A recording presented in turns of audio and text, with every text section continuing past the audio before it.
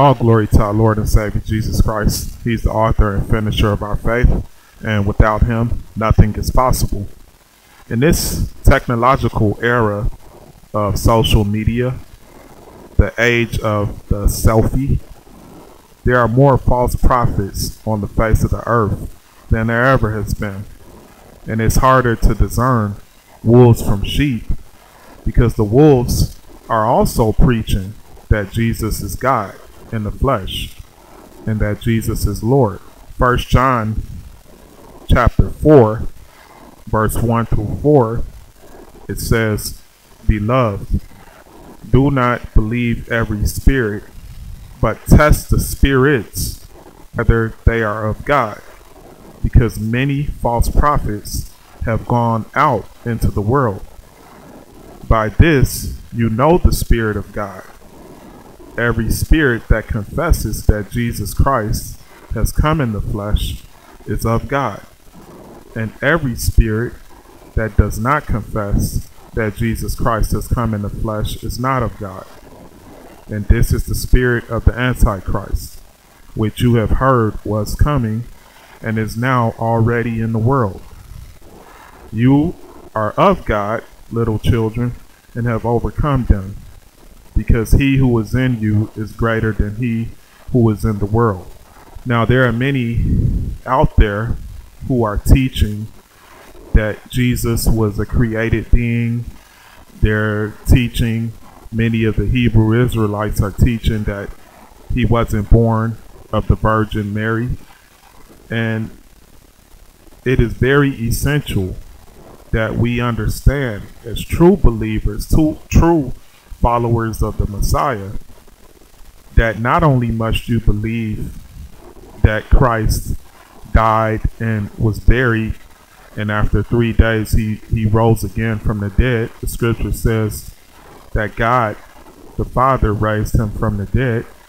Before he ascended back into heaven with the Father, he first descended into the pit to reestablish the kingdom and take the keys away from Satan and give us the keys to the kingdom. He led captivity captive. Those who were captive, he led out of captivity. And he gave us the keys to the kingdom, that whatever we bind on earth will be bound in heaven. Also, the Christ, the Messiah, he gave us the gift of repentance, and he left the Holy Spirit to convict us of sin. So there are many, many works that Christ did in the flesh. He healed the sick, he raised the dead, okay, but he also gave us the power so that not only may our souls be redeemed, but in maintaining our sonship, our relationship with the Father, we would not be tormented by the enemy in our endurance, in our long suffering. We would have power given to us by Christ to deal with the enemy as he did in casting out demons. Okay, Jesus was not a created being. The scriptures tell us he was and is to come. Okay, the scriptures also tell us that the Father and the Son are one.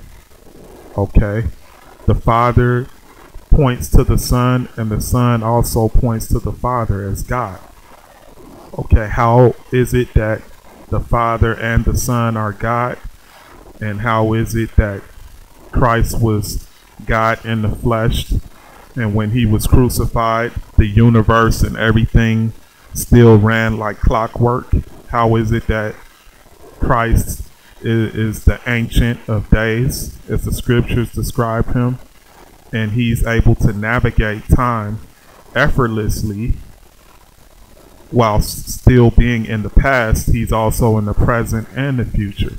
There are just some things whilst being in this flesh you won't comprehend, because earth is 3 dimensions. There's gravity on this place, and there's also a veil that prohibits us from seeing the spirit realm. The spirit realm has more than 3 dimensions. Okay, and I'll discuss that in another video. But I love to be a student, and I'm striving to be a disciple of the Most High. It's good to be both, but to go out and make videos and profess all of these heresies, okay, about the Most High, that's an offense, if not repented of, that's punished by eternal hell, to keep it real. Okay, and there are a lot of false prophets out here who are doing so. Alright, there are Hebrew Israelites. There are also so-called Christians who are taking sides of once saved, always saved, pre-tribulation rapture, again, teaching that Jesus was a created being, that he was just a vessel used in the flesh. All of this is heresy. Okay, but there are men of God whom I listen to on YouTube. One in particular who has passed on, and the other who is still here with us. Those 2 men being the late Pastor Stephen Darby and also Pastor Isaac Harris in Texas. I believe Houston, Texas he's in.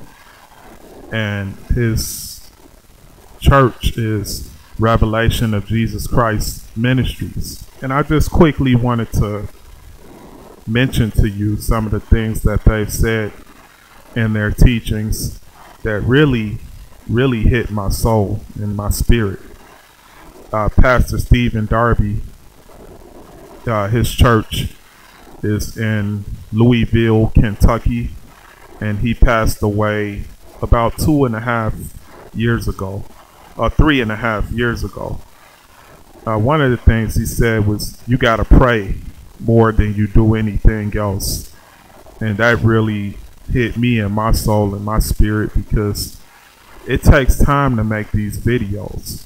And if you couple that with all of the work that I have to do during my normal day job, okay, I do work for myself, but that takes quite a bit of my time. And then having to edit these videos and produce them, do voice narrations, and work through my website with the people I work with, it takes time. Okay, but he said you gotta pray more than you do anything else. All right, Pastor Isaac Harris said the same thing. The Holy Spirit witnessed through these men to me that this is the truth, and this is what Christ means in Romans 12 verse 1 and 2. Present your body a living sacrifice, holy, acceptable to God. That's your reasonable service. Isaac Harris, Pastor Isaac Harris, said it might take you 3 hours to break through in your prayers. Woo! That hit me. That hit me, because praying is a discipline, and that's how you form a relationship with God, by being in the presence of God. He said, Pastor Isaac Harris said, you got to deny claims on your own life. Okay, this body is just a meat suit. Okay, it's leased, if I may use rental agreement terms, it's leased to this earth. That's why the body goes back to the earth once a person dies. Okay, the earth is just a building that the body is leased in, that is housed in. Okay, Christ is the landlord. Glory to God. Glory to God. That's if I'm going to use earthly terms, that's the way that I would describe it. Okay, this body doesn't belong to you. Okay, this body eventually gets repossessed. Okay, the earth takes back the body. Even if you live to see the coming of Christ, when Christ comes in the clouds in all his glory, the brightness of his glory is going to destroy everyone, including those people who will be caught up. Okay, their soul, their spirit will be caught up to be with him. Remember, the scripture says, no flesh shall glory in his presence. Okay, it proverbially means no flesh, meaning no man shall with pride shall be accepted by him, but it also literally means that as well. Okay, the flesh will be destroyed. It will be even those who live to see the coming of Christ, their bodies will immediately be destroyed by the brightness of his coming, and they'll be caught up with him spiritually, their spirit, their soul. Okay. The late Pastor Stephen Darby, he said, sin cuts your years short. Okay, that's deep. Sin cuts your years short. And through my own studying and teaching, I've learned that again, there are curses. There are 5 major curses. There are curses amongst this nation, amongst every individual race of people, each race of people. I think that's overt that they have a curse. Each race has its own curse. Okay, I've went into that with other videos. Okay, there are bloodline curses in each family. All men have sinned, so there's some type of sin, some type of curse that have passed down from the fathers to the sons, from the mothers to the daughters, and so forth. Okay, there's the curse of Adam and Eve that have passed down to all men and women, because all shall die. Okay, and there is also a curse against the nation, the land. There are curses against every individual, everything that you do that is sinful in some form or fashion, big or small, it brings about a curse. Okay.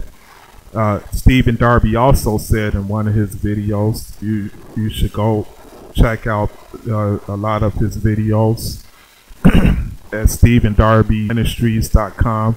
They also have a YouTube channel. He said you got to treat this body like an outside person. Okay, I've said in previous videos that yes, we are a 3-part being. You live in this body, you have a soul, and you also have a spirit. Okay, the flesh, which is this mortal meat suit, is around this amount of years. Then when you die, you'll never ever see it again. But the consequences that you did, that brought upon consequences and repercussions in this body, will eventually be in effect for all eternity, whether that's for good or for bad. Okay, the flesh is the most wicked of the 3. Okay, the flesh is your enemy amongst the 3. The spirit and the soul, depending on how you harness and take in the word of God and feed your spirit with the word of God, then it also feeds your soul. Okay, that's what he meant by treat this body like an outside person. You can't do it without fasting, because the body will begin to have hunger pains. It fights against you. It wars against you with your past memories of sexual sin or whatever type of hate crime that is in your ancestral bloodline. And again, I'm going to be really making an emphasis of this. That is why when a white person sees a black person at nighttime, as they've said in the past with Mark Cuban, and he tried to really make light of it. If he sees a white guy all tatted up at nighttime or a black guy with a hoodie on, he'll cross the street. No, what that is that there's some demons that have lived in your ancestral bloodline that is bringing to remembrance what your people did to that black man, that makes you afraid that he's going to do the same thing to you. That's a deep, whole nother level teaching. Okay, that's the truth. That's the truth with sexual sin as well. You have sin catalogs that live in the flesh that the devil is able to replay back in your subconscious mind, subliminally, in your sleep, in your dreams. He's able to replay that back to attempt to reprogram you, to bring you back into bondage of that same lifestyle of thinking or what you practice, so he can manifest that in your life. I think that was real deep what he said. That's why you got to treat this body like an outside person. That's why Christ said that if a man doesn't hate his mother or father or sister or brother or even his own life, he can't be my disciple. Okay, you literally have to hate the sin that this flesh has caused you to do. And therefore, if that means bring pain to this flesh by fasting, because that's all it is it's dying. Okay, that's what fasting is doing. Then that's what you must do. That's what it means to present your body a living sacrifice to God. Okay, I've mentioned this in other videos. It was Stephen Darby who said that everyone in your life has either been sent by God or by the devil. Okay, and I just like the way that he broke down repentance. Okay, and how he broke down the curses of Deuteronomy, and how fornication is a mixing of DNA. That's why it's wrong. Okay, when you fornicate, you don't know what DNA the other person has, because everything dates back to what the fallen angels did. In Genesis 6, it says the fallen angels came to mate with the daughters of men. So generations later, up to this present day, that's had an effect on the bloodlines of man. Now in the New Testament, that's why it said every man must have his own wife and every woman her own husband. Okay, but in the Old Testament, men were able to have multiple wives. Okay, but in the New Testament, they're not. And I'll go deeper in that in another video. But wrapping up here, I like how Pastor Isaac Harris also described how Satan is an ancient spirit. Okay, he's an ancient spirit. He deceived the fallen angels. He deceived 1/3 of the angels from leaving their first estate, and they were already in eternity, in perfection. Okay, so how much less are we? You know, God made a little lower than the angels. So how much deception are we vulnerable to the enemy's tactics, the schemes of the devil? Okay. Now there are other men of God whom they preach the truth about certain things, but from what I've heard, okay, the complete gospel, especially the late Pastor Stephen Darby, those two men really place good emphasis on a variety of things in relationship with the Most High and serving God, and a lot of the revelations, the things, the mysteries of God. Okay, because the more That's why I have Revelation Gate, I have Salvation Gate, and Deliverance Gate. They touched on all three from a revelation, deliverance, and salvation standpoint. That's like a one-stop shop, okay, type of gospel. And it's rare, okay? There are other men of God out there who've had some good messages. Pastor Omar Tebow, the School of Hebrews. Okay, also Minister Kevin L.A. Ewing. He really talks a lot about dreams, okay, in the spirit world.